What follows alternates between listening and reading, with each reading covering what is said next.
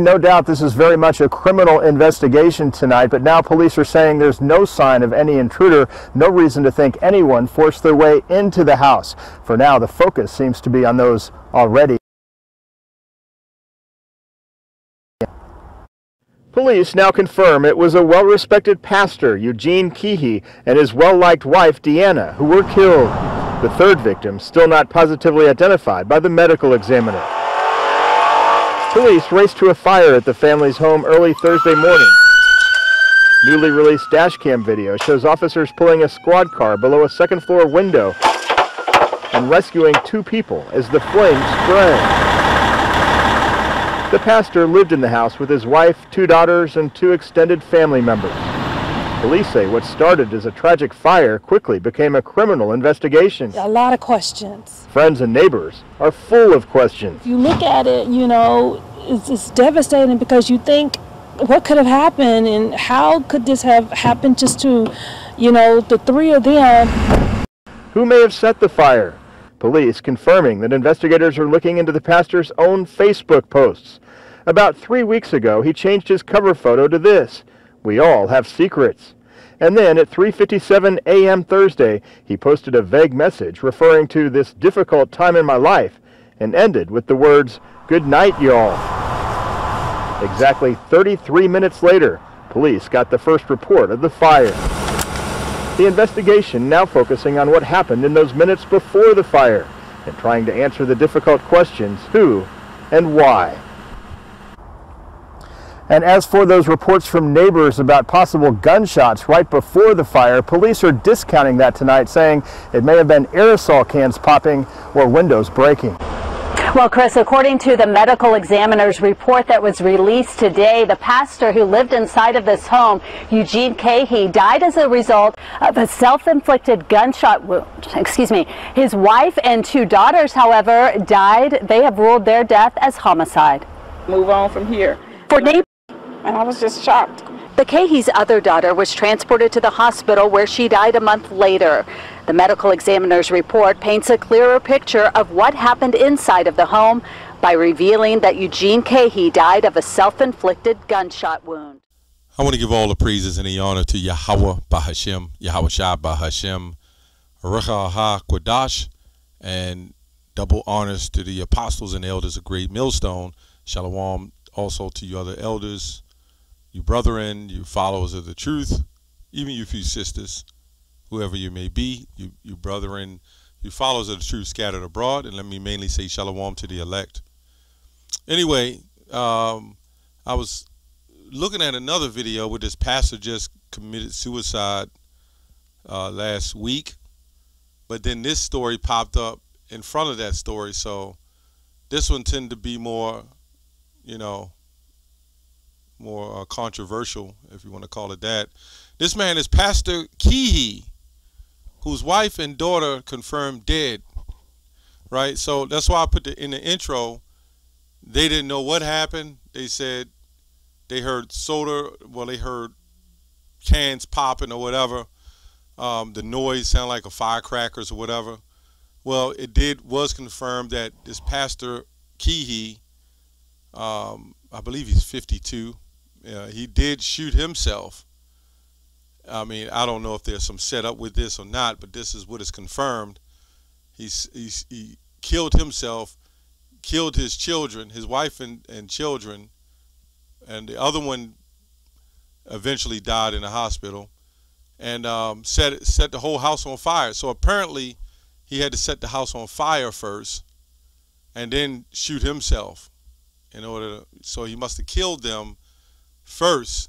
They say they died of smoke inhalation, but they heard the gunshots as the fire was going on. So that would have to mean that they were already dead, and he took the shot, and killed himself. He actually pulled the trigger while the fire was blazing. So anyway, the intro tells the whole story, basically about the them setting the house on fire or whatever and killing the family. So this man was an activist as well for bringing water to certain communities that didn't have water. So what would make a man that's an activist who's supposed to be helping the youth and the black people, right, all of a sudden pull the trigger? And it was also told that his house was in foreclosure. So what was going on with all this money? I'm not even concerned about that, but there definitely is something going on with this story. This also proves that Christianity, because they call Hebrew Israelism dangerous, when these people, I mean, this is a lot of pastors that are killing themselves. So when these pastors involve themselves in the Christian church and the community, and money is drying up, things are getting a whole lot harder, it's because of the truth that a lot of these people are leaving these churches. And this is bringing hard times to pastors that thrived as heads of households in the church. So the church is being snuffed right from under these black pastors. And they're setting up Eve to run them. Hell, Eve running everything now. So they these black pastors, these men, they're going berserk. Right? They're going berserk. Deuteronomy 32 and 39. So now that I am he, there is, see now that I, even I am he, and there is no God, no power with me. Right? I kill and I make alive. Now, the reason why he said there's no other God with him, because there is no other power on, with the Most High. Right, far as on the level of the Most High. And he was saying that because our people was following the customs of different gods. And that word really is power, They say there is no other God, right? When you go into the Genesis 1:1, it's powers, which means Yahweh Shai, the angels. So there would have to be powers in unison under the authority of the Most High. Anyway, and it says, I wound and I heal, neither is there any that can deliver out of thy hand. So his daughter went to the hospital, and she stayed in there for a month, and they couldn't deliver her, couldn't save her. So that's what it is. 1 Peter 4:17, for the time has come that judgment must begin at the house of Yahweh. Yep. Yahweh Bashem Yahweh Shai. And if it first began at us, what shall the end be of them that obey not the gospel of Yahweh? Now we do know that we are catching hell as prophets. Any of you in the truth that are brothering and sistering, you're catching hell in the truth. And in the truth, and before you came in the truth, and you might be catching certain ailments or whatever else is going on. But if you got to deal with that, if we have to deal with these things in this crazy society, what shall be the end of them who don't even believe in the Most High? That's when the scriptures say, such as famine to famine and death to death, right?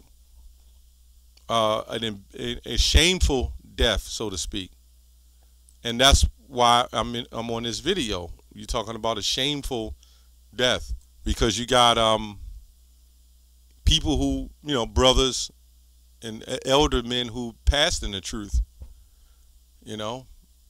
even fought for the truth, even physically, that may have passed, right? But that's not shameful, because it's a glory to them. It's a glory to die in the Lord, and you really don't die. Your flesh goes, but you really, temporarily out of commission on this side, but you'll be with the Heavenly Father, ready to come back, and if you're the elect, set things straight. Anyway, I just wanted to go on that on this video.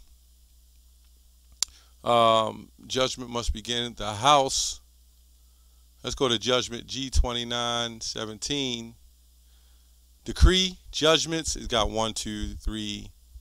Condemnation of wrong, the decision, whether severe or mild, which one passes on the faults of others.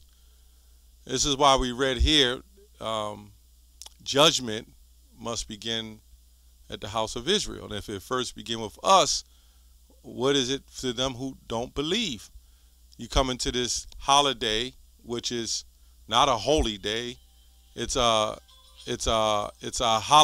Hollywood, so to speak. You know, pretty much of like the witches, Hollywood, the hollow branch. But anyway, that's another video. Anyway, this pastor, he's tried to help and save communities, help with water and everything else. And you know what happened? The Lord took him out, you know, right? So judgment must begin at the house, meaning the house of Yahweh, the tabernacle, right? 2/3, basically. You're going to see more and more of these pastors, whether it be by one way or another. The Lord is snuffing these pastors out, man. And it's a lot of them committing suicide. You can look this up. Pastors are just killing themselves left and right.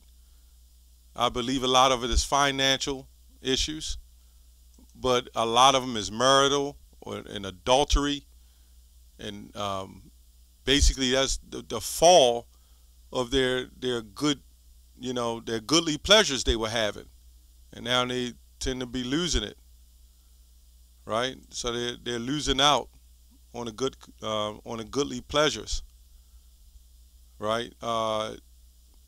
Let me go to Jeremiah 23:1. My people, it says, Jeremiah 50:6. It says, my people have been lost sheep. Their shepherds have caused them to go astray. They have turned them away on the mountains.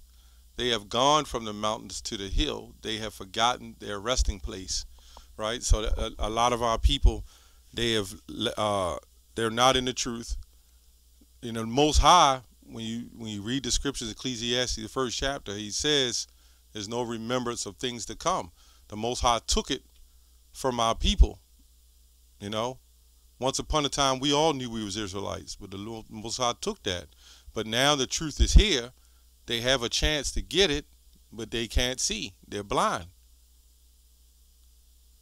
So what would make a man at Mount Zion, right? He's got the sign Mount Zion, blow himself away, you know? The failures of flourishing in the Christian church. Christian church has become dangerous. They're dying, they're committing suicide, they're blowing their families away, they're burning up their families. And these people all believe in hell. And he set his whole family on fire. He actually put them in hell. All he needed is the pit, you know, to put them in hell fire. And they actually, bodies went to hell. Their spirit went to the Heavenly Father. It's crazy. My thoughts is, where's vocab on all of this behavior? I've been doing videos on these pastors and these churches. What's up? Why are these pastors killing themselves if they have the truth? They said that, I believe Hebrews the 12th chapter says, if it's of the Lord, it will remain. The shaking and removing of things. If it's not of the Lord, it won't remain. Anyway, that's all I have on that. Shalom.